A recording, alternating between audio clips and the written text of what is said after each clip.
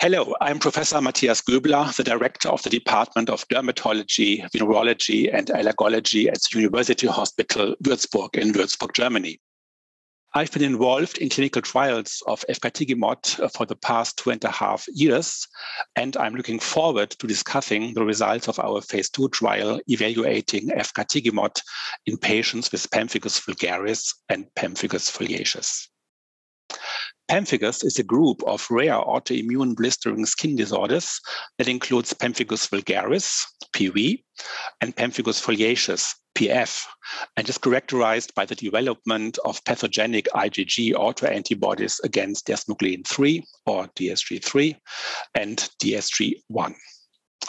Pemphigus is potentially life-threatening, primarily due to secondary infections, and there's a need for a fast-acting treatment that will permit early corticosteroid tapering. Efgartigimod is an inhibitor of FcRn, the neonatal Fc receptor, which is responsible for maintaining constant levels of IgG and albumin. Efgartigimod is an engineered Fc fragment derived from human IgG1, specifically developed for increased affinity to FcRn. Efgartigimod binds to the IgG binding site of FcRn, occupying receptors that would typically recycle endogenous IgG or autoantibodies, and instead promotes lysosomal degradation of IgG. Efgartigimod thereby reduces the levels of circulating IgG without affecting levels of albumin or other immunoglobulins. Since autoantibodies play a central role in the pathophysiology of pemphigus, approaches that target autoantibodies are especially attractive, which in turn led us to investigate the safety and efficacy of efgartigimod in patients with pemphigus vulgaris and pemphigus foliaceus. The current study was an open-label phase 2 adaptive trial. Patients with newly diagnosed or relapsing mild to moderate PV or PF were treated with efgartigimod dosed as 10 or 25 milligram per kilogram intravenously, dosed once a week for 4 weeks, or weekly until end of consolidation during the induction phase. An independent data monitoring committee made recommendations on the maintenance phase based on the preceding cohort efficacy and safety outcomes, which varied in terms of frequency of administration, duration of phase, dose received, and concomitant and rescue treatment. The primary outcome was safety, with key secondary endpoints including pharmacodynamic analysis, the pemphigus disease area index or PDAI, time to disease control, time to relapse, and time to complete clinical remission. Looking first at safety, adverse events were mostly mild and reported by 16 of the 19 patients receiving efgartigimod 10 milligram per kilogram and by 13 of the 15 patients receiving the 25 milligram per kilogram dose. Adverse event rates and profiles were similar between those groups.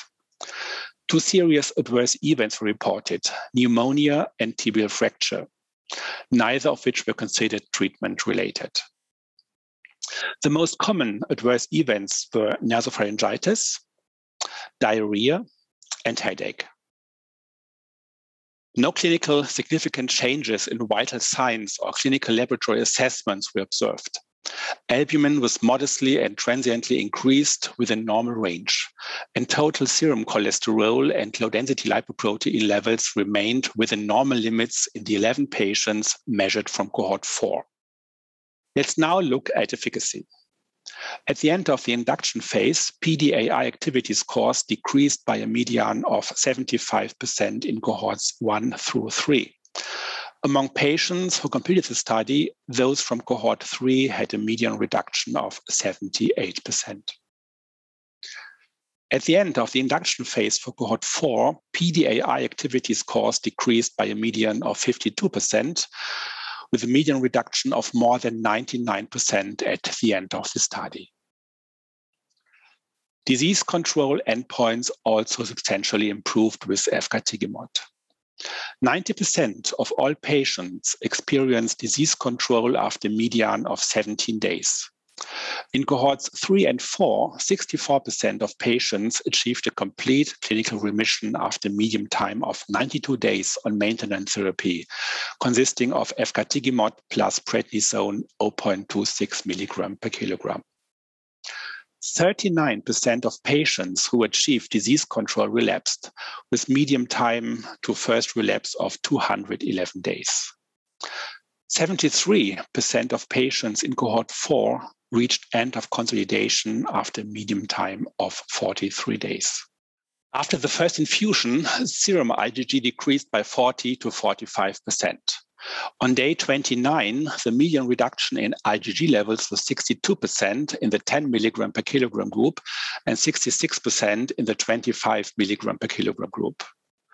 Patients in cohort 4 had a sustained IgG level reduction of approximately 50% to 60% for as long as biweekly infusions were maintained. Serum levels of anti-DSG1 and anti-DSG3 IgG also decreased over time, reaching a median 61% reduction from baseline for anti-DSG1 antibodies and 49% for anti-DSG3 antibodies at the end of the induction phase. Importantly, the suppression of anti-DSG1 and 3 antibodies were maintained at the end of the treatment-free follow-up, with a median reduction from baseline of 70% for anti-DSG1 IgG and 42% for anti-DSG3 IgG. This study is important because it shows that efgartigimod was well tolerated in patients with pemphigus, consistent with previous studies in other indications. Owing to its strong safety profile and early onset of action, efgartigimod appears to be a promising first-line treatment or add-on to prednisone in patients with pemphigus. Results of the ongoing phase 3 trial, the ARREST trial, will further enhance our understanding of the efficacy and safety of efgartigimod in this patient population. Thank you for your time regarding this subject today.